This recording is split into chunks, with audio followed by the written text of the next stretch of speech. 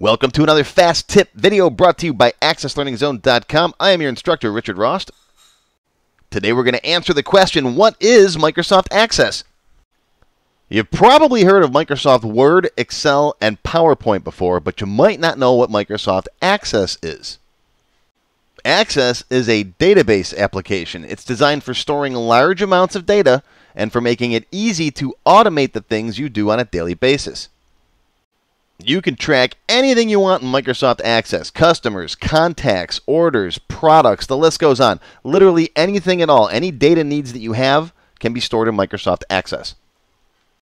A lot of people switch to Access when they outgrow Excel. Now Excel has a lot of great uses and it can be used side by side with Access, but Excel isn't very good at storing large amounts of data or automating repetitive tasks.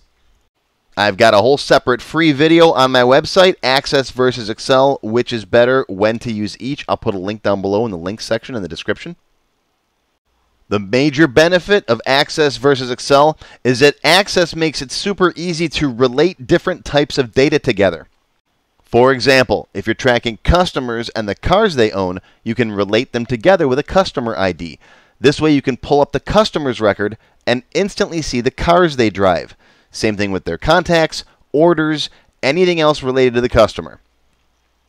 Here you can see a customer form. It's got all the customer's details, first name, last name, and so on. And on the right, you see a subform that's got all of their contact history. So every time they talk to you or you contact them or you send them something, you put it in the contact history, and that's stored in a separate table. To do this in Excel would require 2 sheets, and you got to flip back and forth, and it's a pain. You can build a nice, user-friendly interface in Microsoft Access very easily.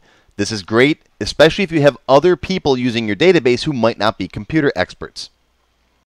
You can do all of your reporting right inside of Access. No need for Microsoft Word. You can print out financial reports, order summaries, mailing labels, the list goes on. You can even write your printed letters and correspondence and send mass emails right from inside of Access. Now, you might not have Access on your computer even if you have Microsoft Office. That's because it's not part of the personal version of Office.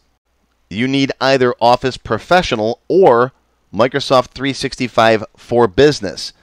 It's not that expensive. The whole Office suite is less than $13 per month, which is a bargain. I'll put a link down below in the link section to take you right to Microsoft's site where you can get Office for Business. Now, the list of things you can do with Microsoft Access is too long to cover here. I've literally just scratched the surface. If you'd like to learn more about what Access can do and how it can help your business, come to my website and take my free 4-hour course that covers all of the basics.